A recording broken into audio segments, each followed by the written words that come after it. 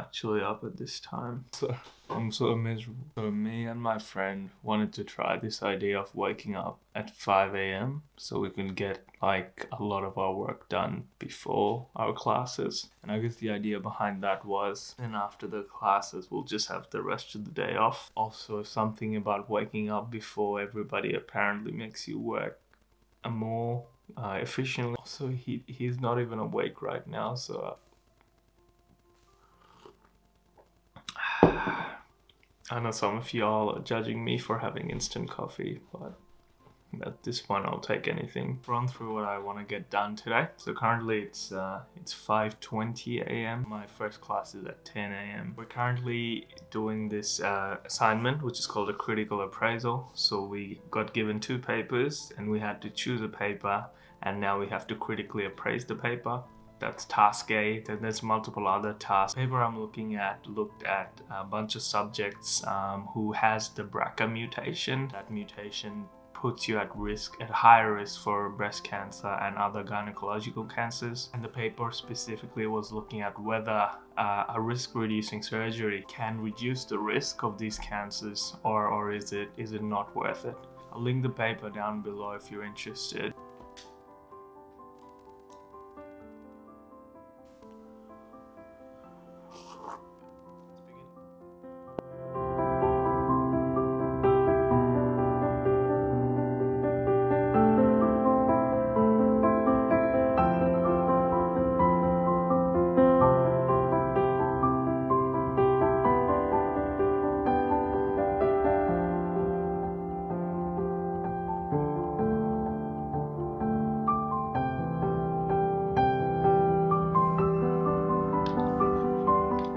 About an hour in, more than an hour, and I've actually gotten a decent amount done. So I already finished task A, where I had to kind of come up with limitations, confounders and biases for this paper. And take a quick 5-minute break. I'm gonna refill my coffee and then we'll be back to tackle task 2.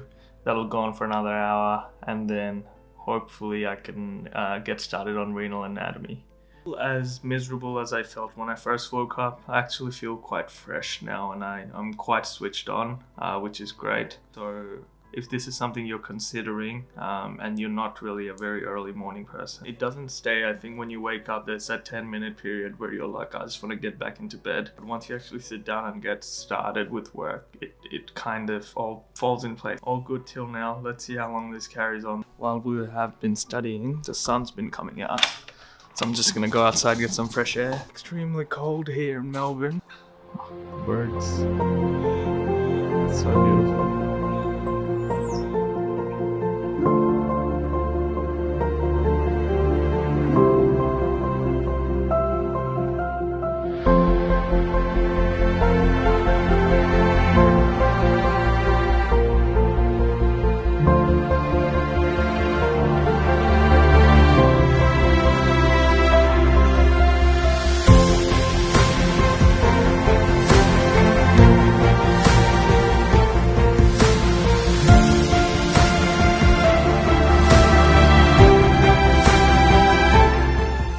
My brother got this hoop for quarantine and it's literally been a lifesaver. But let's get back to studying now. Let's finish potentially task 2. That's going to be insane, because originally the plan was to just finish task A or task 1.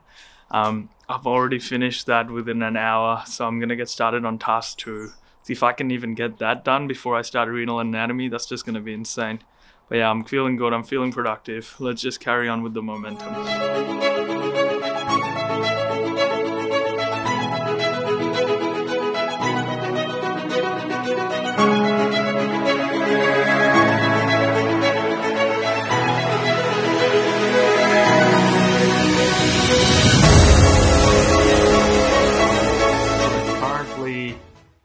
Exactly 8 o'clock. I've actually got a lot of work done. I actually completely finished the assignment. So I finished task 1, task 2 and task 3, which is insane. I've just been super focused because at night I feel like there's so much distractions with people in the house walking around, you know, people calling me, etc. Whereas now it was just me, you know, the world was asleep and I could focus on the assignment. But I just don't know if I'll be able to get myself to get out of bed that early every time. That's the critical appraisal completely done. So now we move on to the next phase, which is revising my renal anatomy. I thought I would run you guys through my approach to learning anatomy, because that can be quite hard, because there's just so many different structures. Because you learn about, say for example, the kidneys. There'll be 2 kidneys, but then there is a renal artery, there's the renal veins, there's all the muscles around it, there's its nerve supply. So there's a lot of things to know, and it's not just learning one thing. It's more about, can you interrelate these different parts? Like, where is the artery located compared to the vein or compared to this muscle? You need a high degree of spatial reasoning in order to imagine all these structures in 3-dimensional space. We have 2 types of exams. So one is just a written exam. So that's when there could be like, what is the function of, for example, the psoas muscle. So that's more about you writing about a specific muscle. But the harder one is when they just give you a picture and then there's just random labels coming out and you have to figure out which label is what. The pictures we get are from real dissections. Everything's just everywhere and everything looks the same. Like, I'm just like, whoa, is this a nerve or an artery or a vein? Because it all looks the same. The way I like learning anatomy is, number one, going through just the textbook, because it's really easy to understand because things are colored. There are some really good apps that I suggest. Anatomedia is great. We get access to our university to Anatomedia. It gives you a good idea of real life pictures, but what they've done is they've colored in different parts so you can see the labels. Another really good app is called Complete Anatomy.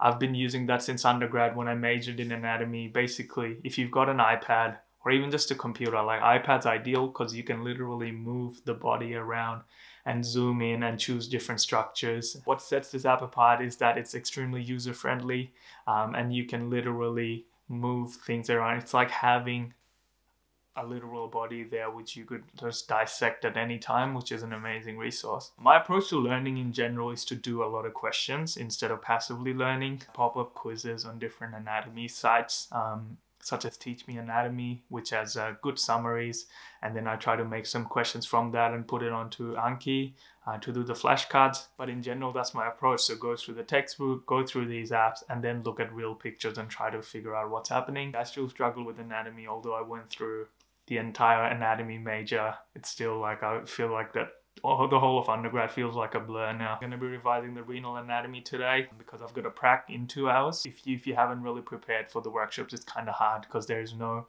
demonstrator there with us the entire time. It's more, you know, if we have a specific question, we can put our hand up virtually and someone will come into the room. Overall, this 5 a.m. wake up is going pretty well. I'm not tired. I've gotten a lot of work done.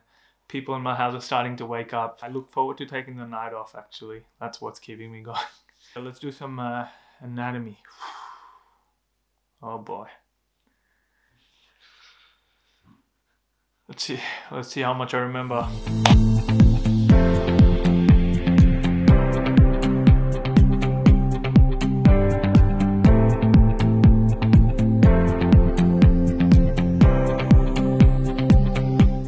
Currently about 8:30, finished a little bit early. Let me just quickly show you guys how I take notes, because I'm not a big fan of coming up with notes, because I think, first of all, there's so many notes online that are available which are just so much better than what I could ever come up with, and I just think it's extremely inefficient. So what I do is this, right? On the left here, I've got Teach Me Anatomy. It's a good website and it runs through the different parts of the kidneys, its structures, arteries, etc.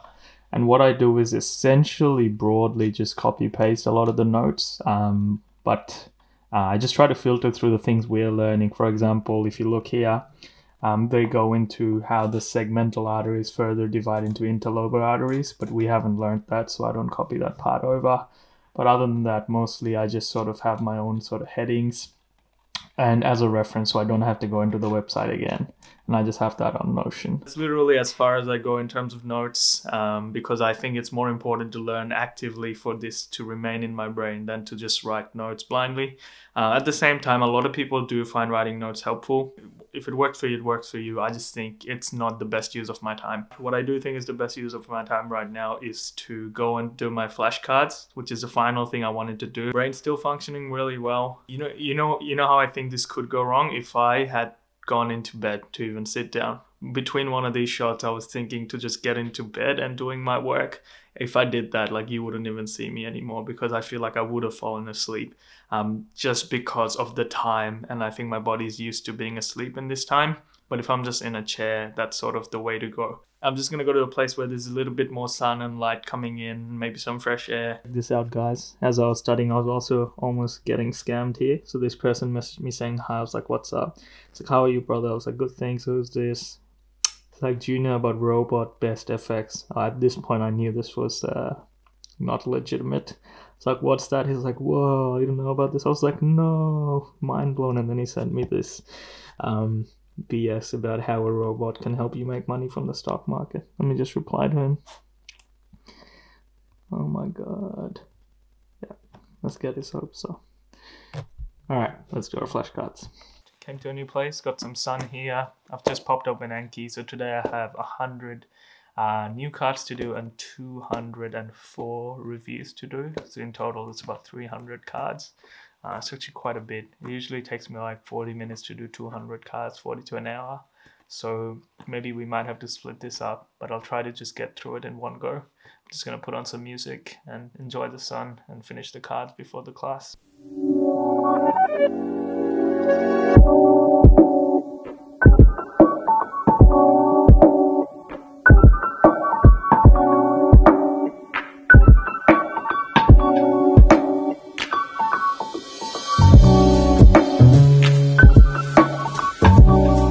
Finished all my reviews for Anki as well. I thought I'll take a break now and get some breakfast because it's around 9 o'clock now. So my class is in an hour. So I'm gonna go have some breakfast, feeling good. I'm getting a little bit tired, so I think a breakfast will help.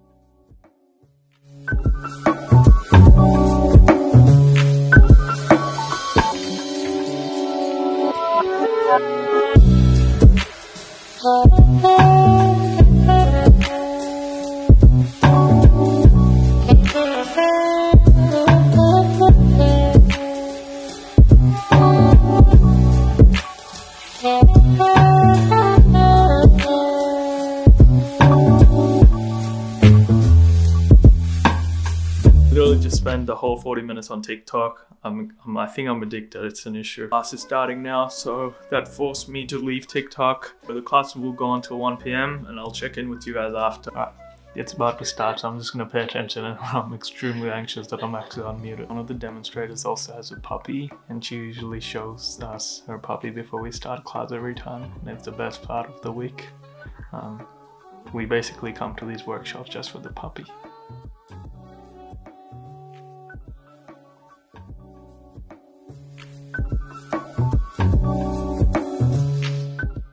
Alright, the workshop just finished. The plan now is to not study anymore, meet my family, tell them I do exist. 1 p.m. so I started at 5 a.m. and 1 p.m.